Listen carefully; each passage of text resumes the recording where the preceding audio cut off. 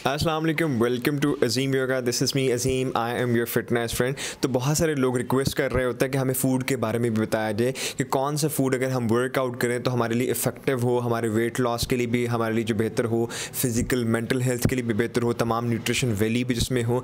तो हम उस हवाले से जो है वो फ़ैज़ान साहब की जो है वो सर्विसेज ले रहे हैं, उनका बहुत शुक्रिया। आज जो है वो फ़ैज़ान साहब हमें कोई सैलड बनाना सिखाएंगे, वो डिटेल्स तो वही बताएंगे, लेकिन मैंने इनसे एक रिक्वेस्ट की थी कुछ ऐसा हम सैलड बनाएँ जिसमें जो तमाम न्यूट्रिशन के इसमें सोर्स मिलते हैं, प्रोटीन के तमाम न्यूट्रिशन वैल्यू, जैसे आपके हम बीइंग योगी कहते हैं कि जिस तरह दालें होती हैं, फ्रूट्स एंड वेजिटेबल्स, ये 3 ऐसे सोर्सेज हैं जिसमें बेस्ट आपको प्रोटीन मिलते हैं, तमाम न्यूट्रिशन वैल्यू मिल जाती हैं। तो बाकी हम फ़ैज़ान साहब से पूछते हैं। फ़ैज़ान साहब कैसे हैं आप, खैरियत से? अस्सलाम वालेकुम। सबसे पहले तो वालेकुम अस्सलाम जी। और बिल्कुल ठीक ठाक, शुक्र अल्हम्दुलिल्लाह, आपकी दुआएं और सबका प्यार। अच्छा, वेरी नाइस। तो आज हमें इसका कोई नाम आपने स्पेशली रखा है, इसका ये कोई नाम रखा हुआ है इसका? इसको कहते हैं been salad, kidney bean salad कहते हैं। सबसे ज़्यादा इसका फंक्शन ये होता है कि हमारी किडनी के लिए बहुत बेहतर होता है। अच्छा, वेरी नाइस। और जिसको हम 3 से 4 अगर आप लोग वर्कआउट करते हैं, तो हमारी क्लासेस होती हैं, तुम करवाते हो, तो बेस्ट सोर्स है उसके लिए। अच्छा, मतलब कि एक दिन में फॉर एग्जांपल मैं 3 क्लासेस भी नॉर्मली होती हैं, 2 क्लासेस होती हैं, तो उसके बाद ये बेस्ट रिसोर्स है जिसमें आपको मुझे तो नज़र आ रहा है, मैं आपको दिखा भी तो फ़ैज़ान जब एलेबोरेट कर रहा होगा, फ्रूट्स भी हैं, वेजिटेबल भी हैं और पल्सेस भी हैं, यानी कि वही किडनी बीन्स जो हैं। और फ़ैज़ान साहब ये आप नॉर्मली वैसे आप डू यू हैव इट और for your family and friends? ये समटाइम जब मैं डाइट कर रहा होता हूँ तो ज़रूर, क्यों नहीं।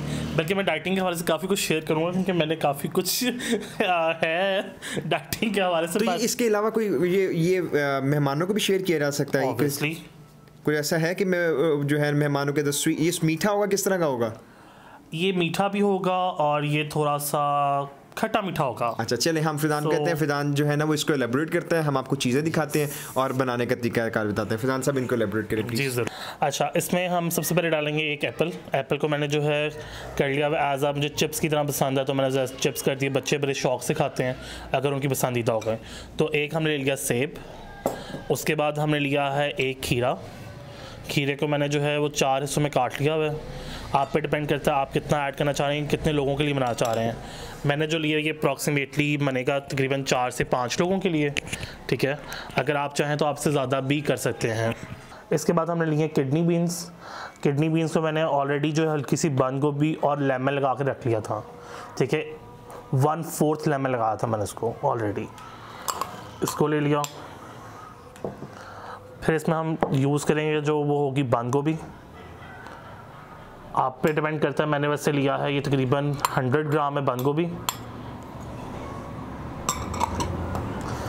इसके बाद मैं बिल्कुल थोड़ी सी शिमला मिर्च डालूँगा, तकरीबन 1 टेबलस्पून शिमला मिर्च का, और 1 टमाटर।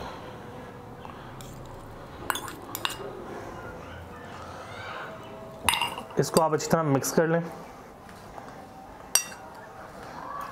मिक्स करने के बाद आप इसमें लेमन डाल लें। लेमन आप पे डिपेंड करता है आप कितना पसंद करते हैं।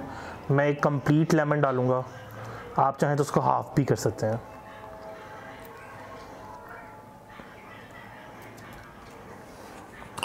क्योंकि लेमन आपको जो है वो डाइजेस्ट करने के लिए भी इजी रहेगा, ठीक है। तमाम चीज़ें आपकी डाइजेस्ट हो जाएंगी। आजकल वैसे भी नज़ला ज़ुकाम है, लोगों को बुखार है, तो उसके लिए विटामिन सी बहुत अच्छा है। विटामिन सी एक और भी चीज़ है, बहुत सारे लोग कहते हैं किडनी बीन्स अगर उनको डाइजेस्ट होने में मुश्किल होते हैं तो उसके लिए भी जो है ना वो लेमन जो है आपको बड़ा अच्छा इंशाल्लाह ताला जो है ना फ़ायदा देगा। लेमन तो हमें यूज़ करना ही करना चाहिए जिसमें सिट्रस की जो है ना वो प्रॉपर्टीज होती है। तो फ़ैज़ान साहब आपने वही नाइस, आपने कम्बिनेशन जो है ना बड़ा अच्छा है और ये मुझे लग भी रहा है इसे एप्लीकेबल आसान भी है, बहुत इजी है। आप चाहें तो अपने बच्चों को, लोग जो हैं स्कूल के लिए बना के देते हैं, लंच बॉक्स में कोई आपके मेहमान आ रहे हैं, इंस्टेंट जो घर में चीज़ें पड़ी हैं आप उससे बना सकते हो।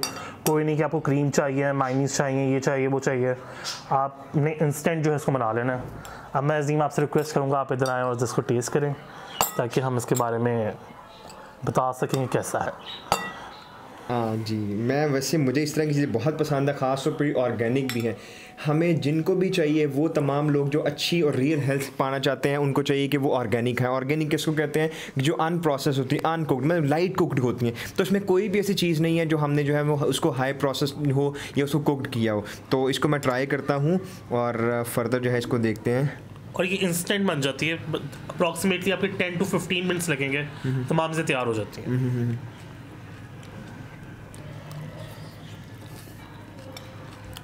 वही मुझे तो बहुत टेस्ट, वैसे ही मुझे जो है वेजिटेबल्स का, फ्रूट्स का जो है ना टेस्ट बहुत अच्छा लगता है।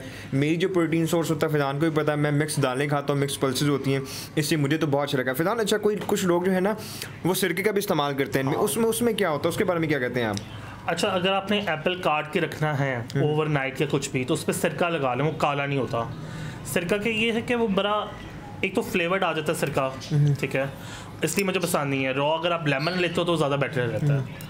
आप इसमें चाहे तो लेमन की जगह आप लोग एक्स्ट्रा वर्जन ऑलिव ऑयल भी इस्तेमाल कर सकते हैं। यानी कि आपका कहने का मतलब कि जो सिरका है वो प्रिजर्वेटिव के तौर पे अगर कुछ देर की रखना है, लेकिन हम आपको रिकमेंड करेंगे कि जैसे हमने आपको रॉ बताया है, अनप्रोसेस बताया है, उसमें बहुत सारी न्यूट्रिशन वैल्यू है कि आप जो है इस तरह योगा एक्सरसाइज करते हैं, जो मेरे वर्कआउट नॉर्मली देखते हैं और मुझे अप्रिशिएट भी करते हैं, आपका बहुत शुक्रिया।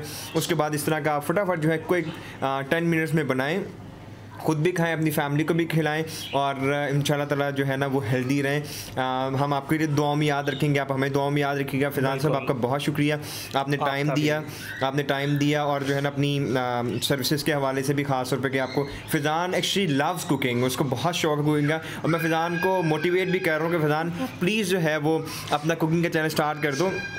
बहुत सारे लोग फिजान से पूछते हैं रेसिपी, तो उसमें क्या होगा, बहुत सारे लोग देख लेंगे, तो इंशाल्लाह ताला वो भी होगा।